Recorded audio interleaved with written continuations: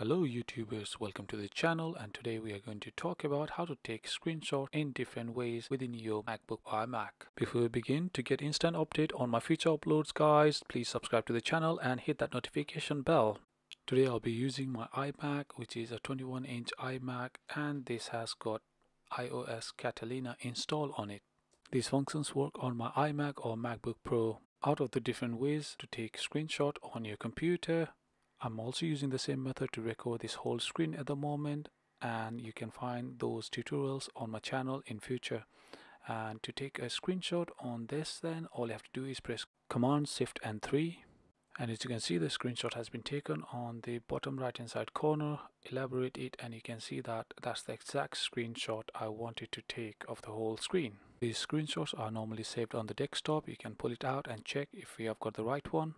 Method 2, if you want to take certain portion of the screen as your screenshot only, then you can do that by pressing the button Command Shift and 4. This will then turn your cursor into this plus sign with a circle on the side as well, and you can utilize this to crop a certain portion within your screen to take the screenshot off. Left clicking and dragging on the computer screen itself and putting it in your desired location is the way to do it, and as soon as you release the left press button, this is when the screenshot would be taken. As you can see on the bottom right hand side, the screenshot has been taken, gone to the desktop, click on it, bring it up by pressing space, and you can see that the screenshot of the desired location of my channel. Another shortcut of taking pictures of a desired tab or window is by pressing Command Shift and 4 button again, which will then display the cursor as a plus sign. Once that happens, if you press on the space bar, this will turn it into a camera, and as you can see, the left window is now selected. The picture has not been taken yet, but you can do that by simply clicking with a left click on your mouse. At this time, left screen being selected. If you move it to the right screen is selected.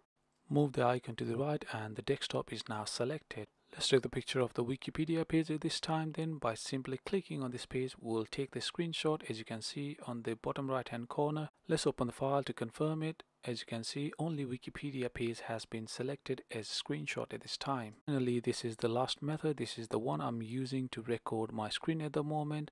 Please check my other video on the channel where I'll be talking about how to do it. Moving on to fourth method by pressing Command Shift and 5, which will bring up this borderline. If you look at the bottom, it has got an option of capture. If you look into the bottom, as you can see, this one is clicked here, which means that the margin lines will take screenshot of wherever it is placed on. You can move it around as per your preference where you want to take picture of. You can enlarge it as well, make it small or big as per your preference again.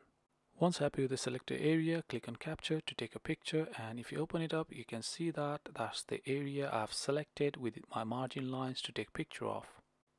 Alternatively, you can press that option again, Command Shift and 5, and bring this menu up, and this has got other two options at the bottom. This one is basically to capture the selected window, where you click on this and it will just select the window. This is same as the previous method. It will give you the camera sign and allow you to take picture of different windows by selecting it and by simply clicking on it.